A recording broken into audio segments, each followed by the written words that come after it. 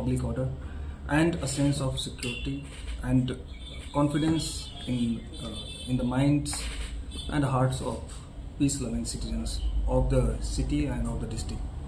East Khasi Hills Police is determined and is committed to ensure that peace-loving citizens, the citizens of city and the district, feel at peace.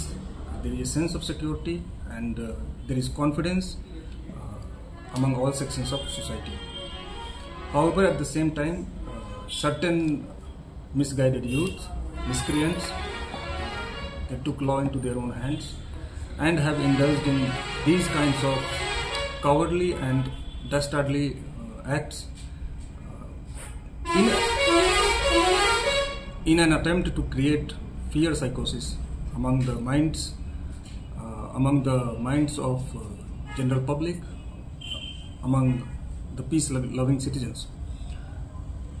East Khasi Hills Police, Shillong Police, we are fully committed and we are fully determined that such attempts by these miscreants, this misguided youth, shall not be successful, and we shall go all out in ensuring that these perpetrators are brought to justice and peace prevails.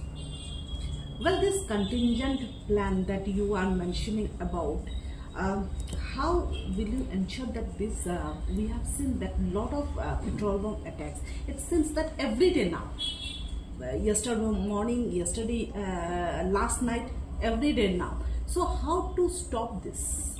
Yes, so when these incidents have been reported and different police stations under the jurisdiction of different police stations, our endeavor is one and only one, is to ensure that peace prevails, there is a feeling of security, and also that these perpetrators are brought to justice.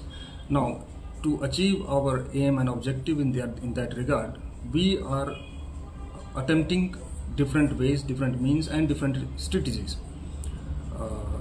Some of it are still evolving and developing, and I'll share with you the details of it as and when we put them in action and as and when we roll out these initiatives.